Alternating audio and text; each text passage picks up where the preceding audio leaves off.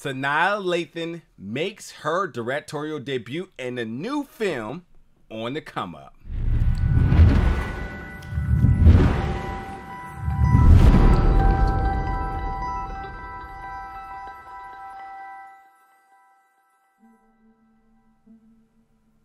What's up, everybody? Welcome back to the channel today for another review, and today we're going to be reviewing the film On the Come Up, which made its world premiere at the Toronto International Film Festival 2022, and then will be available on Paramount Plus September 23rd.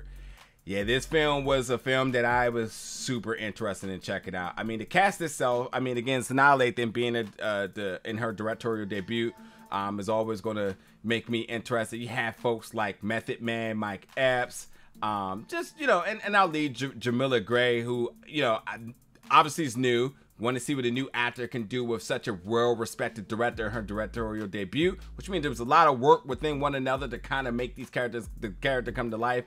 You got other folks in here like Lil Yachty, and then obviously because this film is by a novel, which the novel by Angie Thomas is also notable because it's also from The Hate U Give. So like these things all connect, and I'm like, okay, there's enough right here for me to want to check it out. Now, I am not a musical fan.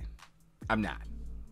And this one definitely was pulling my tie, because considering that this character here in Bree, played by Jamila C. Gray, she is 16-year-old. She's a Star Wars nerd. And you know, she just want to show the world that she has skill, you know, and she is her father's daughter. Her father was somebody that was respected on the streets, you know, a hard lyricist. Like, you know, when it came down to battle rap, everyone knew who he was. So she kind of took the mantle as his young protege, the next one up now that he's gone. You know, and her mother is a heroin addict, which has been a challenge for her, a recovering addict from heroin. And so, you know, she's just trying to make things work, but also make things meet. And battle rap pays for her. So essentially, when you talk about the title On the Come Up, I mean, this is described as, if you don't know, on the verge of blowing up, or, you know, getting ready to make some serious noise out there. So, you know, this film has like a flow of poetry to it, you know, as we see this 16-year-old girl, you know, really discovering herself, you know, making her own path, even though everyone carved out their path for her, and then, you know, she channels her inner consciousness, and then she gets the rhyming, and then there's the rap. So like, as the musical aspect, every moment that she can rap, she does in between scenes, almost like narration. Like, I'm not really a fan of that, but it is what it is. If you like musicals, then it's right down your alley. And she is considered the princess of the garden because obviously her dad was the king of the garden, the area that they're from.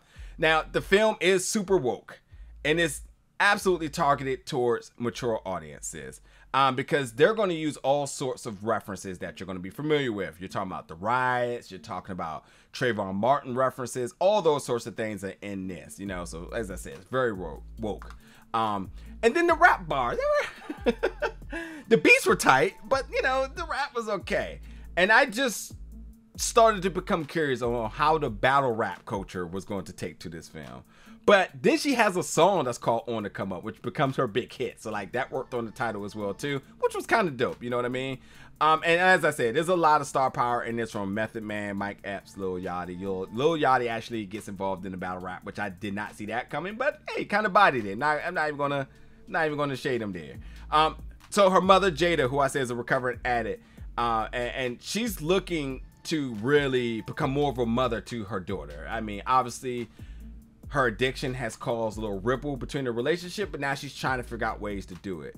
And then also, you know, Bree is also really trying to figure out, you know, her means of making it, you know. So this is a young girl. The world is big at 16. Dad's not there. Mom is barely there. You know, finances aren't really adding up. And then a ton of influences, both good and bad, are all circled around her. And with that too, you know, she learns, and I think this is another important thing. I think rappers also get some tidbits out of this. I mean, she learns the hard way about rapping about things that you're not really about. You know, when rappers out here be rapping about lives that they're really not living. So all that's kind of in there and whatnot. Don't be putting lyrics in your rap if you're not really about that, because you will be held accountable, which is a theme in this film, which is a message taken from this film to all aspiring rappers. But I think that, I think this also sheds light on like how lyrics and songs can impact one's lives, and just sort of understanding that the cost for making $1, if you're not making it ethically, should I add, So anyway, I will say that, there's tons of reactions to actions that are happening in this film, and I think this is a film really talking about accountability on all accounts, and I think that when you also think about this young girl and being 16 and Bree, and her father not being there, and her mother, the challenges in a relationship with her mother, and this pressure to kind of live up to the legacy of your dad, but also just trying to do things your way, like very passionate about being a nerd, even though that the world around her doesn't want her to be a nerd, but she injects it into her lyrics, and she tells people, you're just gonna have to respect it because this is who I am. I really like the messages that come out of this film. Really, the bars in the final act was dope, and I thought the solid performance was dope. I gotta say that seeing Bree kind of really come into her own in this character as the film got deeper and deeper, I appreciated it, like really did. And I think that Sanaa Lathan is playing the mother in Jade. I think that like these moments in these films just were really special, from the mother-daughter moments, from Bree just really bodying this character, growing confidence. I think not only just confidence in the character, but I think confidence in herself. I think like, her as an actor, I just really seeing that sort of confidence towards the end of this film really brought the film home solid. The film is definitely towards mature audiences. I think that, it's a little campy to my age group, but I appreciate it. I know what it wants to do, but I think it's much more about this demographic of 16 to maybe 25, and folks that are young. The world is big. They're trying to figure out what they want to do, whether they want to be a rapper or whether they're just trying to carve out a new path in their life, instead of the one that is presumably given to them based on everything that their parents have done before now. So like, I like the message being told here on that note. And I think that folks are going to check this film out. I think, Sanaa Lathan brings enough attention by name alone in her directorial debut, which I think she did a fantastic job. Cannot wait to see what she does next. Cannot wait to see what Jamila does next. I'm getting the names confused here. I can't wait to see what Jamila does next. I thought her outing as Bree was solid, and so on. So, we're going to see what happens. By the way, this film does hit a lot of different representation from the LGBTQ plus community, from the black community, or people of color, or minorities. I think they hit a lot of different things in this film. So, like I said, it's very woke, very conscious, which is good because you want to see more representation in films, and this film definitely checked a lot of boxes on that note.